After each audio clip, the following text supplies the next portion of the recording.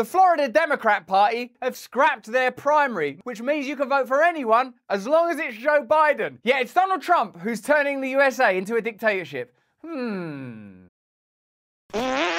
Hello there, you awakening wonders. Thanks for joining us on our mutual voyage to truth and freedom, where we're able to discern between, for example, a democracy and a dictatorship. A democracy being, I don't know, you get to vote on stuff, you have some agency in your community, your own individual life. You're not continually beholden to centralized authoritarian systems that seem to act autonomously, remotely, inaccessible to you. It's extraordinary that the Democrat Party continually whip up hysteria around a potential Trump victory in 2024. He'll put people in jail. He'll exile people, all the while pretending that they are the defenders of democracy. And yet, Joe Biden will not debate any other presidential candidate for the Democratic Party nomination. And in Florida, they've just scrapped their entire primary, meaning you can vote for anyone as long as it's Joe Biden. Continually in the legacy media say, if you don't vote for the Democrats, you're voting for a dictator. Trump will turn the USA into a dictatorship. Despite the fact he's already been president, didn't turn into a dictatorship. I mean, so what is all this hysteria and hyperbole? And what does tyranny look like these days? Is tyranny now a sterile, desacralizing, banalizing force of centralized authority that pretends it cares about you, that pretends it's taking yet more authority through censorship and control in order to protect vulnerable people and to protect you from the real tyrants? Let's get into this story. And here was Cheney this morning on Trump's threat and her former colleagues in Congress.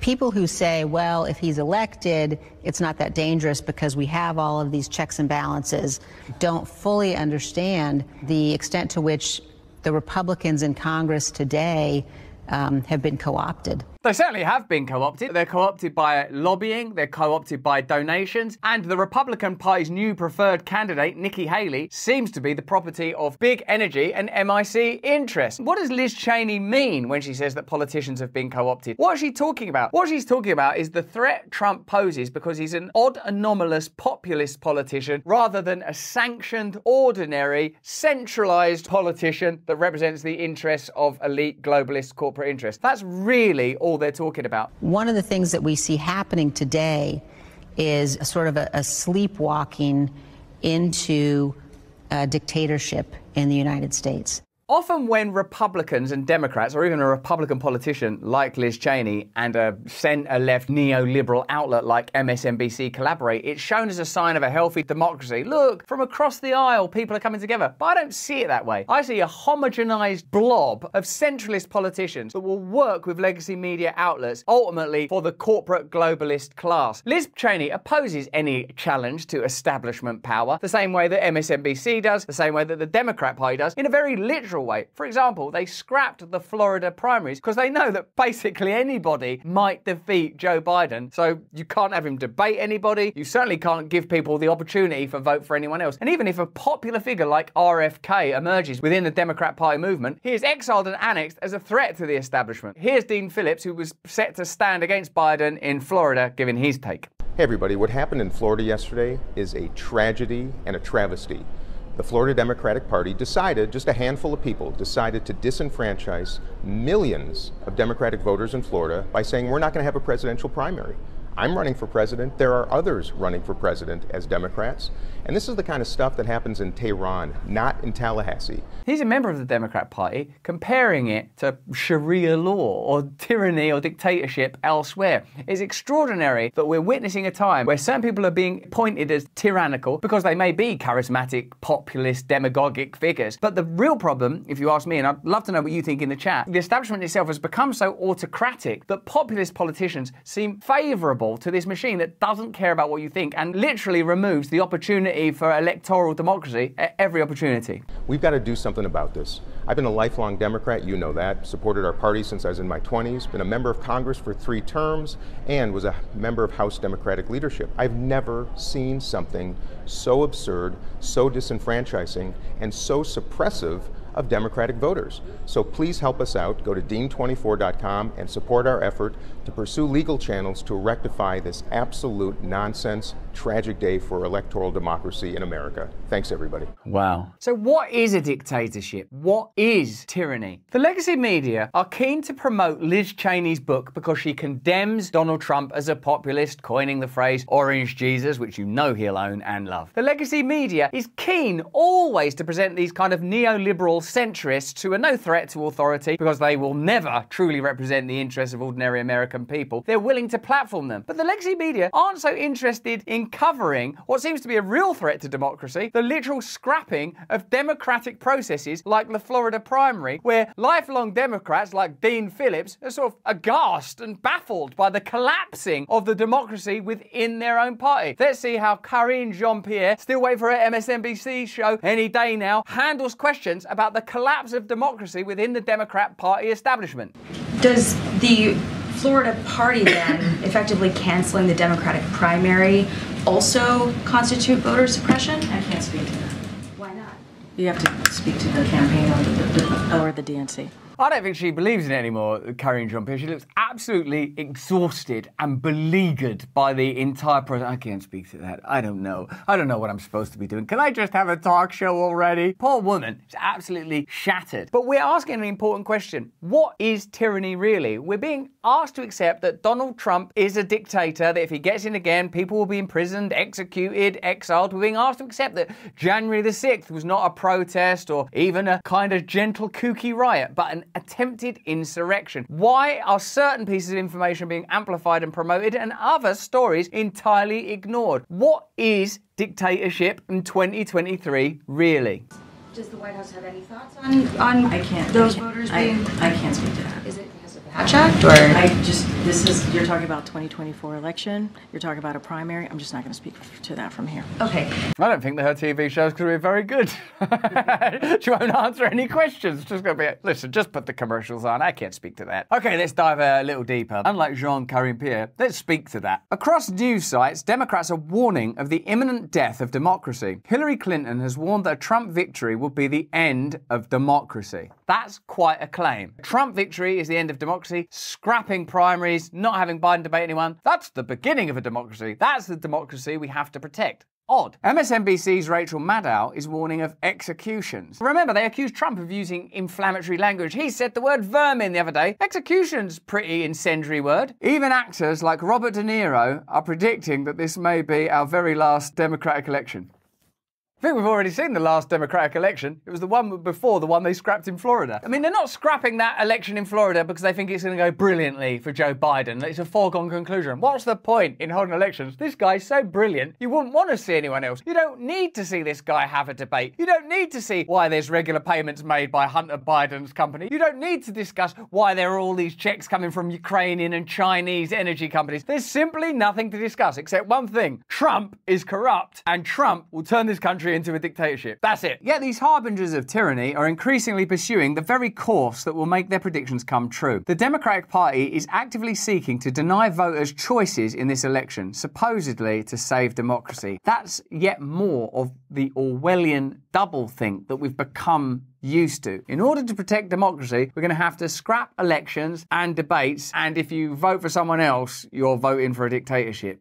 Oh, okay. Henry Ford once promised customers any colour so long as it's black. Democrats are adopting the same approach to the election. You can have any candidate on the ballot as long as it's Joe Biden. This week, the executive committee of the Florida Democratic Democracy told voters that they would not be allowed to vote against Biden, even though he has opponents in the primary. The party leadership has ordered that only Biden will appear on the primary ballot. And if you want to register your discontent with Biden with a write-in vote, forget about it. Under Florida law, if the party approves only one name, there will be no primary ballots at all. The party just called the election for Biden before a single vote has been cast. That's the kind of story that if it was about President Xi or someone in Iran would be used to suggest that there was a lack of democratic procedure, that you were being guided in a very particular direction. I've been thinking continually as all of the calls for a Joe Biden impeachment have been made, is this the best they could do? How does that party work? Why were they so determined that it should be Hillary in 2016? Why are they so determined it was going to be Joe Biden in 2020? Didn't they say, oh no, this guy's had all these payments from energy companies, it's messy, he's too old, it's ridiculous, given that our whole ideology is meant to be built on diversity, inclusivity, and the inherent badness of the patriarchy and old white men in particular. And yet, he was the candidate that they put forward, and he's still the candidate that they're endorsing, to the exclusion of debate or any potential opposition. This is not unprecedented. It happened with Barack Obama in 2012, and on the Republican side with George W. Bush in 2004. It was wrong then, and it's wrong now. We can't bring you this content without your loyalty, your strength, and without the support of our partners. Now, we all love giving money to the government, right? So that they can, I don't know, do a war or something. Well, the October the 15th tax deadline has just passed, and I know many of you might be feeling the pressure. If you're sorting through the complexities of expense tracking, estimated payments, and deductions, that can cause you to fail to file and fail to pay penalties that will pile up on your tax debt.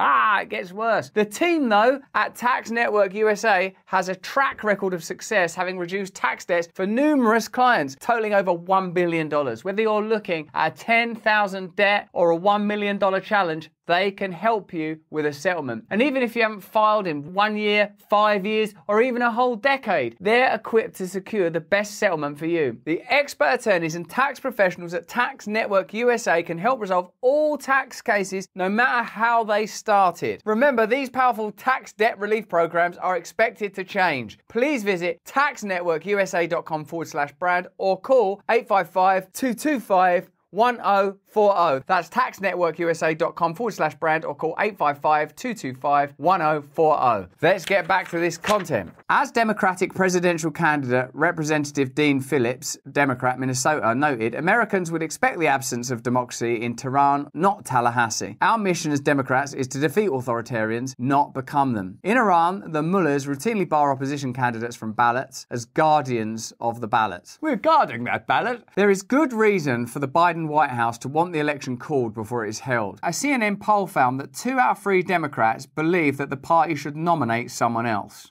The vast majority then. A Wall Street Journal poll found that 73% of voters say Biden is too old to run for president. The party leadership is solving that problem by depriving Democratic voters of a choice. In other states, Democratic politicians and lawyers are pursuing a different strategy. You can have any candidate as long as it isn't Trump. They are seeking to bar Trump from ballots under a novel theory about the 14th Amendment. In states from Colorado to Michigan, Democratic operatives are arguing that Trump must be taken off the ballot because he gave aid and comfort to an insurrection or rebellion. So there's a few things here that are extraordinary. Like Ukraine's war against Russia, the first thing you think is you can't beat Russia in a war, it's too big a country, it's a nuclear superpower. Eventually, a few years later, that is revealed to be the case. When you see Joe Biden, you think he shouldn't be the president, he's too old. A few years later, that's revealed to be the case. The majority of even Democrat Party affiliate voters don't want Joe Biden to be the presidential nominee. And for Trump, looking for reasons to bar him from the ballot, to indict him, to impeach him, to imprison, to incarcerate him, seems less and less like the pursuit of justice and more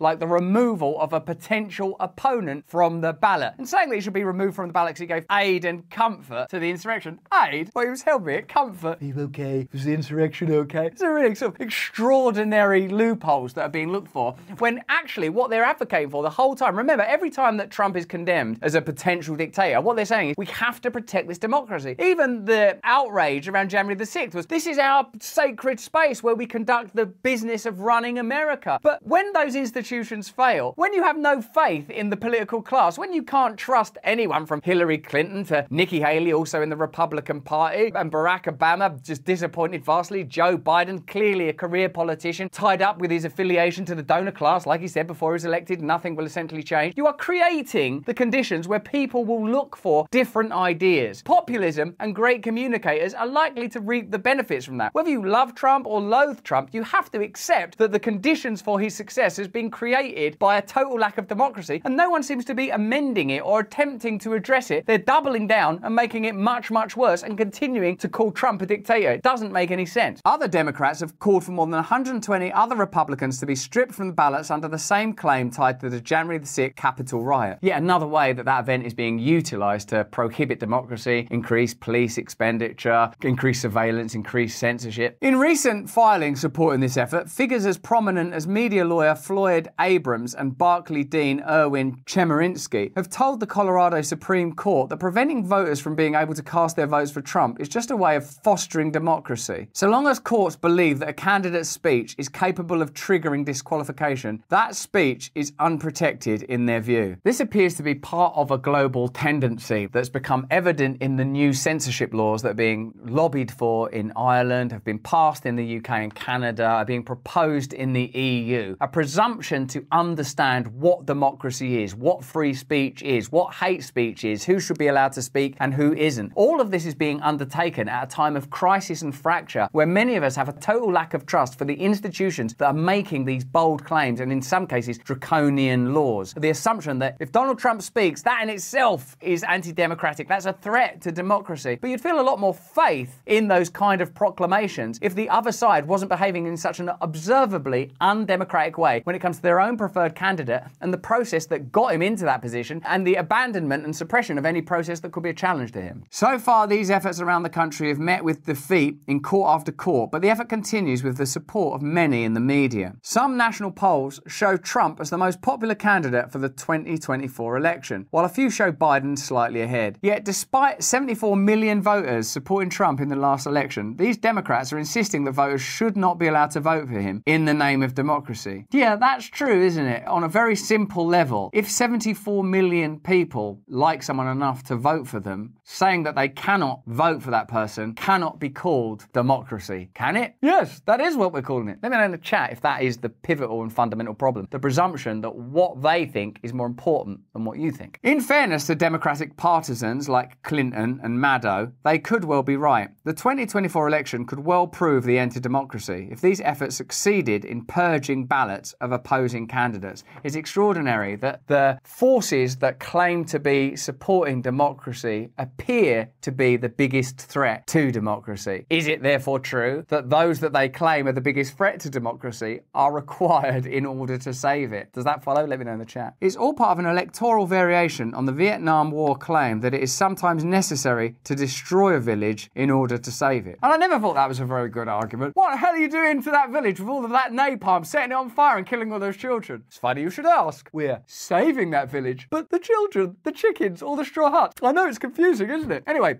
vote for Joe Biden. Democrats claim to be right and to have the best motivations, which is why they feel justified in saving democracy by denying it to the voters. After all, it's all about motivation, where any means are justified. They're trying to save democracy by limiting it. This is the kind of language we're continually seeing. The Member of Parliament in Ireland saying that we are curtailing and controlling freedom in order to protect freedom. We are protecting free speech by shutting down hate speech. Their ideology no longer makes sense. I think there's a pretty important reason for this. They're ultimately interested in control and profit, which sort of amount to the same thing in a way because they're so interwoven. Because there is no set of values like we will never do X or we will always do Y, because there are no set of principles, whether they're religious or humanitarian or socialist or capitalist or fascist, because there's no principles at all except the accumulation of more resources and power. There's never any continuity in the arguments. One minute they're telling you this, the next minute they're telling you that, and often they're telling you things that just don't make sense. Even the fundamental idea that they require incredible authority in order to protect the vulnerable doesn't make sense, because in a society where the vulnerable's needs were a priority, you wouldn't have so many desperate and vulnerable people. There's paradoxes throughout it, and it's not because of complexity, it's because of deception, I believe. Let me know if you agree in the chat. Thus, it is an assault on democracy for Republican lawyers to challenge elections based on alleged problems with voting machines, but it is protecting democracy for former Clinton General Counsel and founder of the Democracy Docket, Mark Elias, to claim that a machine could flip the result in favour of the GOP. In Tehran, a popular joke emerged after the Guardian Council approved only one candidate, Chief Justice Ebrahim Raisi, to appear on a ballot. Democracy, the joke went, was safe because the Guardians would allow Raisi to run against 6 other spellings of his own name. The American election Guardians in Florida did one better. They've arranged for there to be no ballot at all. Who needs the pretense of a primary when you can simply dictate the result? Yet rest assured, you may be able to cast a vote for an approved slate of candidates of healthy choices. Consider it a type of big gulp election where you are protected against your own bad choices like a sugary drink at 7-Eleven. Actor Seth Rogen has pledged to vote for whoever is the Democrat. That's all I need to know. If these efforts are successful, many voters could be left with that single liberating choice and no other. It seems like the ongoing demonization of all opponents, and beyond even than their political opponents, anyone that has voted for them, which, as we know,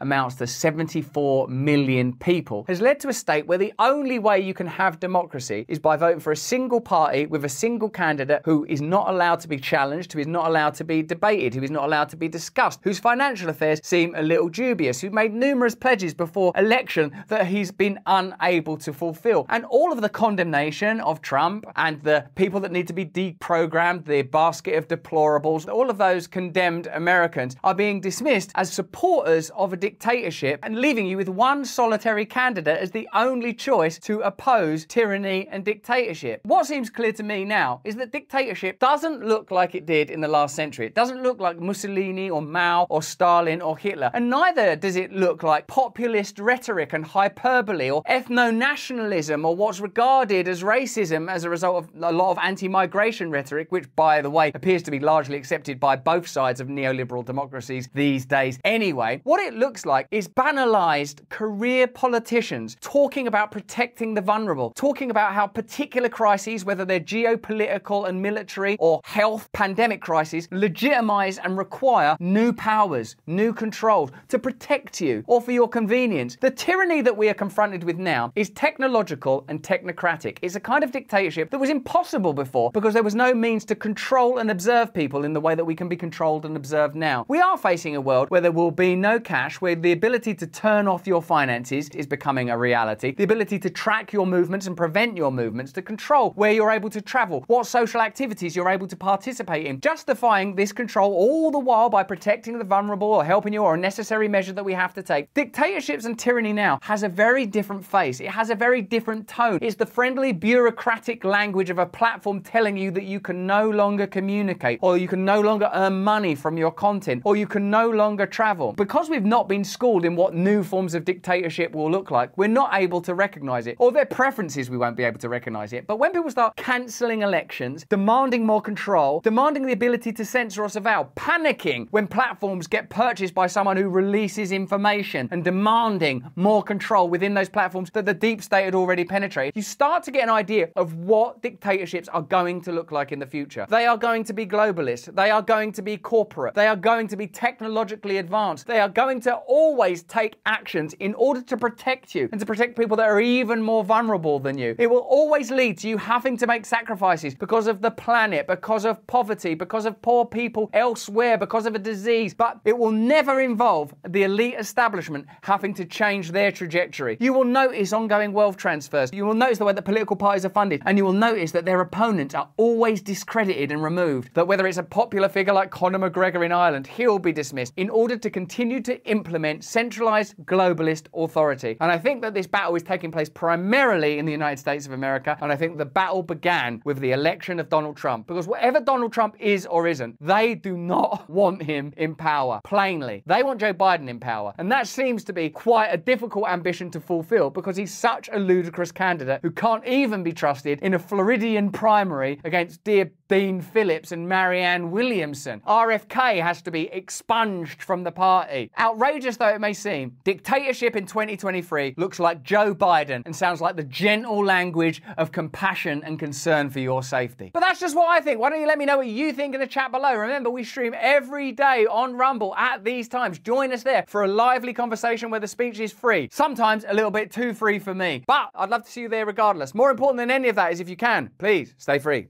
Hey, thanks for watching. If you want to see more uncensored content where free speech can flourish, join our live stream. Click the link right here to watch the next video if you want to, or become a member of a growing movement. Download the Rumble app and you'll be informed every time we make a new piece of content. Stay free.